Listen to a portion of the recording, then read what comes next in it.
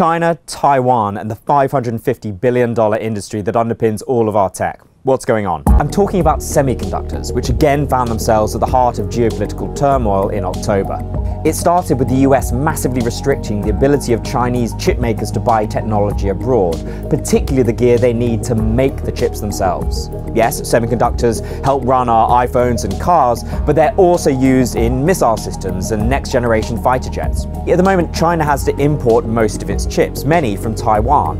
The island, just 100 miles off the Chinese mainland, has its own democratically elected government and considers itself an independent nation. But China and its leader Xi Jinping don't. And at the Communist Party Congress in Beijing, Xi raised the temperature on the possibility of seizing Taiwan. But what would that mean for the chip makers? Leading Taiwanese chip maker TSMC has warned that should China try to take it by force, it will not be able to continue operations normally because it needs support from foreign suppliers. Company executives have said that they are more concerned with other human costs that a war might inflict.